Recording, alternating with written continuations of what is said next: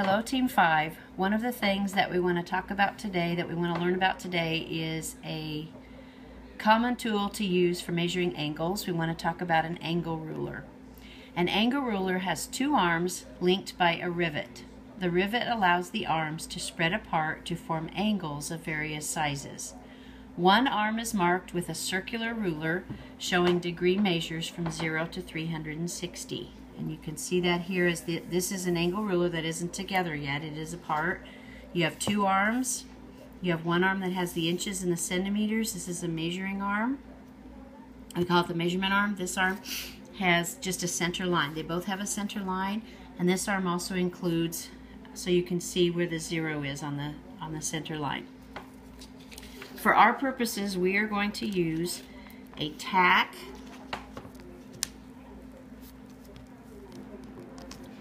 with as our angle ruler. Now it's together. You can see there are two arms. They both have a center line on them. This is the one with the measurements. The bottom one is the one with the measurements. The top one just has the center line. And then you can see the measurements all the way around here. You can see this center line's on 0, and the top one is where we're going to actually find out how big our measure is. I'd like to start with a fairly simple measurement that we all know. We all know a 90-degree angle. So you're going to take your angle ruler, you're going to put your tack in the vertex of the angle ruler, and you're going to put that tack at the vertex. So you can see that through the center line. You can see that through the angle ruler. You're going to put the initial side at 0. The center line is at 0. The other line needs to go at the second ray of the angle. Here's our center line, and it's at the second ray of the angle. So we start at 0. If you read around the degree of measures, you can see that it goes to a 90-degree angle. So this angle that we just measured, it measures at a 90-degree angle. One of the other important things you need to know is that you need to place the angle ruler so that you can read it, and it says angle ruler right here. You need to be able to read that. You need to be able to read inches, centimeter, and then you know you've placed it the correct way. Let's try one more of those. A very common angle, which is a 45-degree angle. You want to take your angle ruler and place your tack where the vertex is of that angle. You can see underneath, we want to match up the ray with the center line of the angle ruler. Put that on 0, and then the other ray needs to be matched up with the center line of the other part of the angle ruler. And if you read that, this one's at 0, the center line, and this one is at 45 degrees. That's the measurement of this angle right here. 45-degree angles, and you've just measured it with your angle ruler. I'd like to give you a few tips on how to measure with an angle ruler.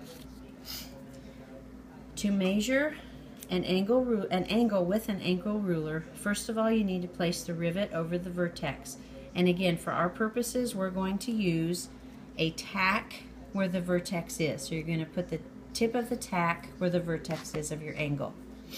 Set the center line of the arm marked as a ruler on the first side. So you're going to use this first arm. It has a ruler on it. That is the first side of the angle.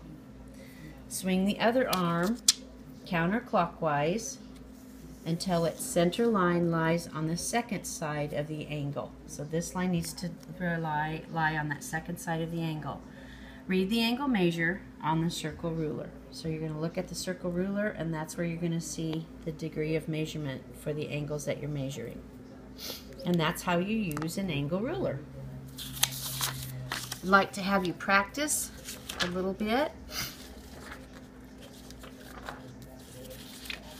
with some angles. You have a sheet with you, and I'd like you to measure it with me as I measure.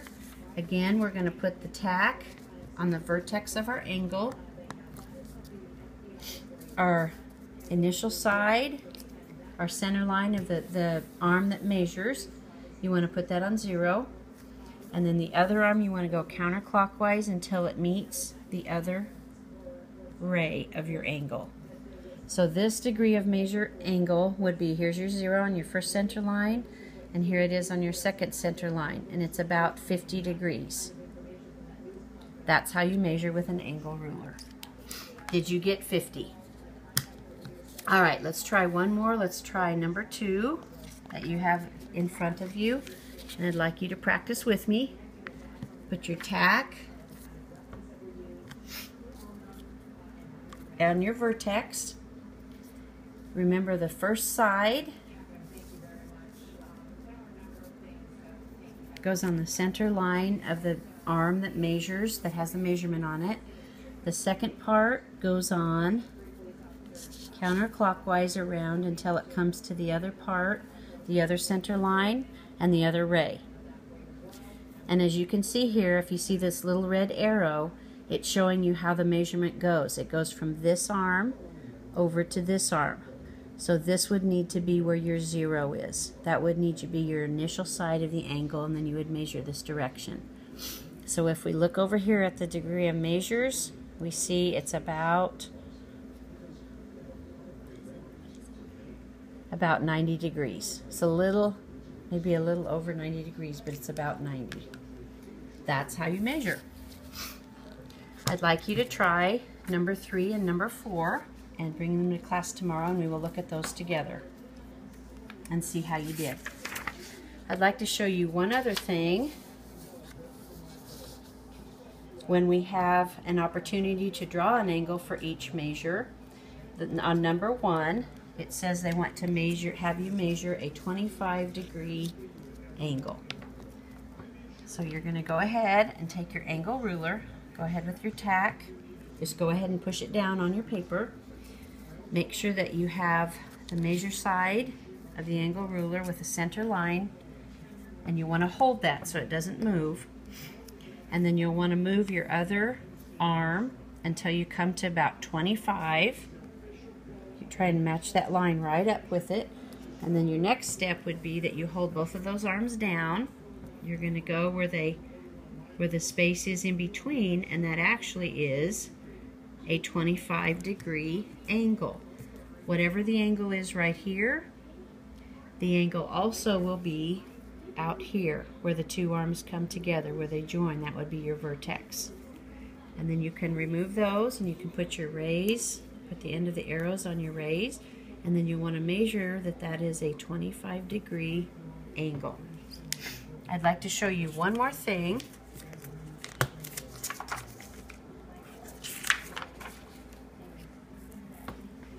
So that you know which angle you're actually measuring. The angle named AVB, it's a counterclockwise turn from ray VA to ray VB. Again, it's counterclockwise, so you're going to go this opposite direction of what the clock is. The other angle named BVA is a counterclockwise turn from VB to ray VA. So if we were to look at this, the approximate measurement of AVB or BVA, I would like you to measure those two and come tomorrow in class. We'll practice during class, or if you can go ahead and measure those, we will talk about what you got and how you did that. But it's really important that you understand what these arrows mean. Which direction do they go? They always go counterclockwise. Make sure that we're measuring either the small angle inside, this is where it begins, this is where it ends, or we're measuring the large angle, the outside angle. Here's where it begins, and here's where it ends. Thank you. Have fun measuring tonight, and we'll talk about it in class tomorrow.